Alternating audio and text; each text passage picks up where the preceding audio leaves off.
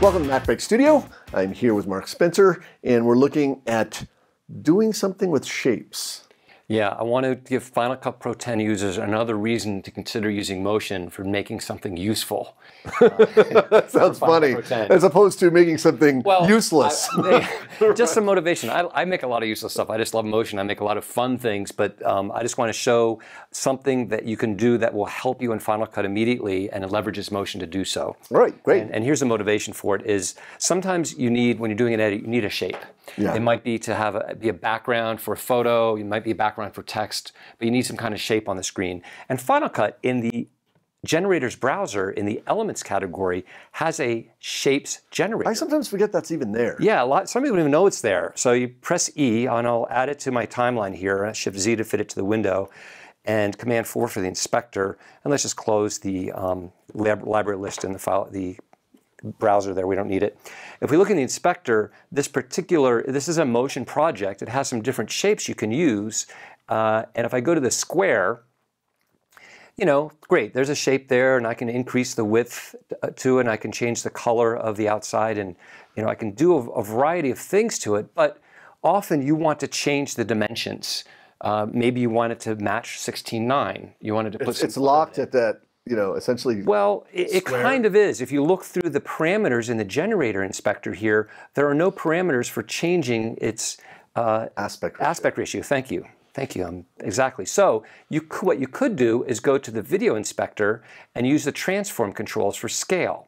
So if I open up scale and I drag on X, I can make it wider, but look what's happening. Oh, it's all messing up the border and making it yucky. The border, it's scaling. It's also scaling the border. So if you didn't have a border, you don't care. If you just want a white background as a border for a photo or something, but this is a problem.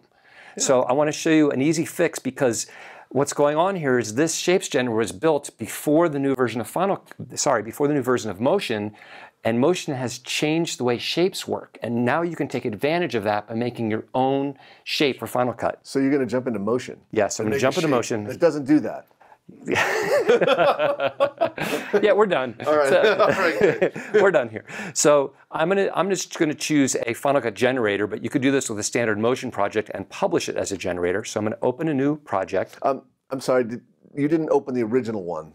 No, I did not open a copy of the original one. You can't do it with that. I just wanted to clarify. It's a really good point. It's something I mentioned earlier. There might have been an easier way to do what I'm about to do by just modifying the existing one, but not so. Got to start from scratch. So I have a new Motion project here. I'm going to hit R for the rectangle tool, hold the Shift key down so I get a perfect rectangle.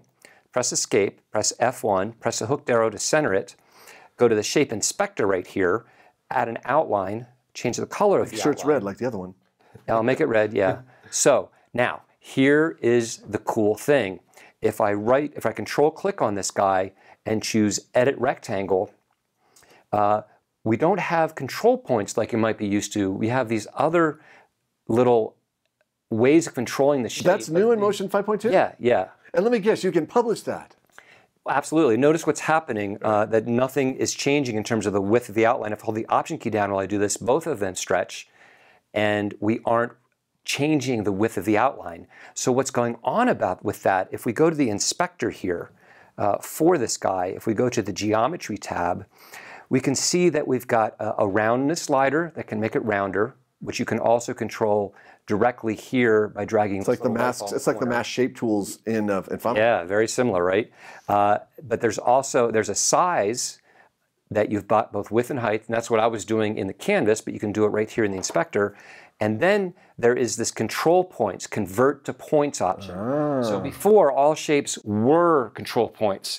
And once they're control points, you manipulate them individually, but any scale changes affect the outline and the fill as well. Right. So as long as you don't convert to points, you have this sort of vector access to controlling the shape.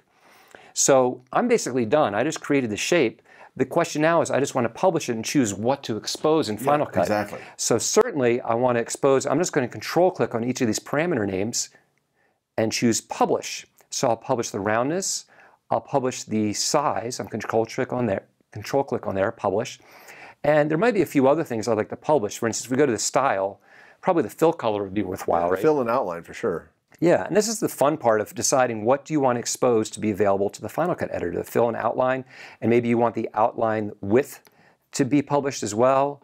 Maybe you want the fill opacity to be published. Oh, he's going crazy. Okay, well, and let's do one more thing. Let's go to the Properties Inspector, and let's publish the position, and let's publish the rotation.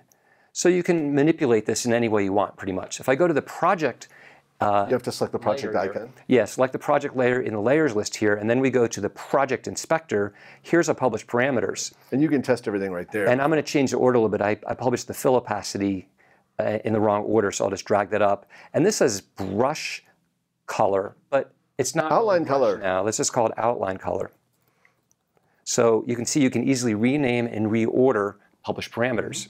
So now that we've done that, I'll just press Command S to save, and I'll give it a new category. Well, before you do that, it seems that it looks like something got unselected. Sorry. Oh, maybe I was wrong. I think it's okay. So I'm going to Command S to save, and I'm going to give it a new category, which I'll call My Shapes. Because you could do this, obviously, you create a circle shape as well or something else. And I don't care about a theme, and I'll call this a rectangle, even though it's a square, because we can make it a rectangle.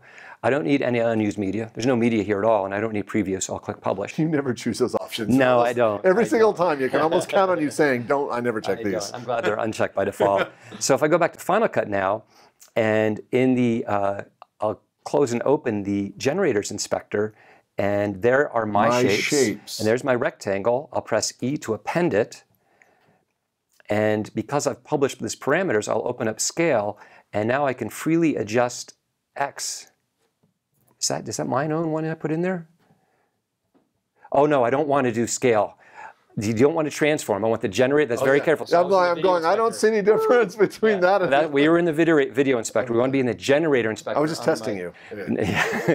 Published parameters. That's what we want here. So here we have the width and the height. So this is why we want to control it here. There. See now. Now it looks right. Yeah. Now it looks right. We're keeping that width of the outline the same, no matter how wide the overall rectangle. And then of course we could drop the fill opacity down and all those things that you published. All the things that we published, move the whole thing somewhere else. You published all kind of parameters. All kind of, yeah, because you might need them depending on what you want to frame, and then you put this below your video clip and go from there. So maybe in a future episode we'll talk about an on-screen control for that, but I think that's enough for here as a way of taking advantage of the new functionality in Motion to basically update some of the content in Final Cut. I think that's excellent. I know we just basically made a rectangle with an outline on it, but very useful to have these little backgrounds. You need that kind of stuff, and you'd be frustrated trying to get the ones in there to work the way you want it to. Excellent. So if you want to really learn Motion and take your knowledge to the next level, we have a whole library. In fact, we're seeing more and more people learning Motion from Mark just to learn how to do publishing and make plugins and stuff. There's a lot of interest in that right now. He's got a great tutorial called Rigging and Publishing you'll want to check out. RippleTraining.com for these tutorials, Facebook, Twitter, all of the usual places, and we have a great series of under fives every week on YouTube. And we just want to, again, take the opportunity to thank you for supporting us and watching us every week. Thanks for watching another episode of MacBreak Studio.